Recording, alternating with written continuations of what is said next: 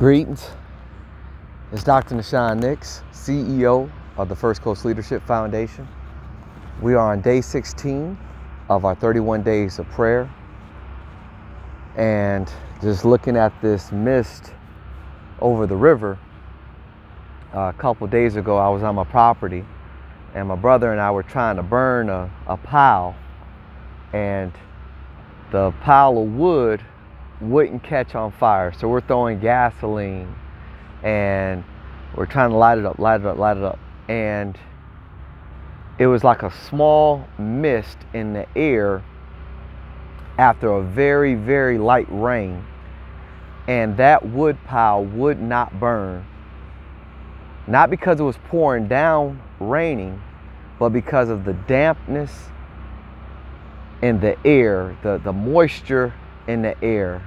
And it was like as soon as we got the fire started, it went right back out again, And basically, when we look at Jacksonville being our Jerusalem, and the Bible teaches us to pray for the peace of Jerusalem, and they shall prosper that love thee, I think about Job and how God placed a hedge of protection around him and his family, his children, his livestock, his finances, his wealth.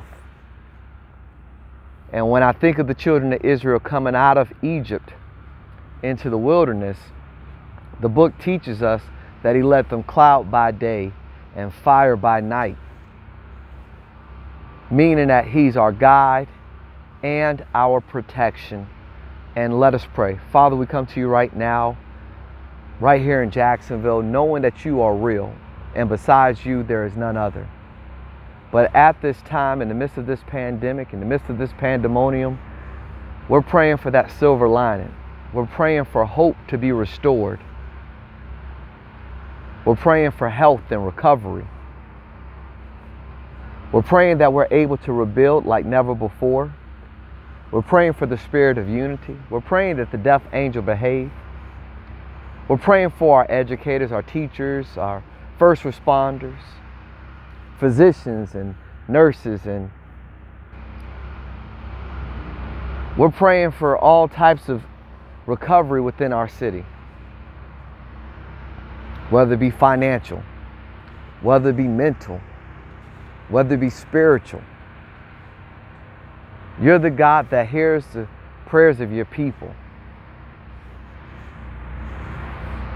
And not only do you hear us, but you respond on our behalf.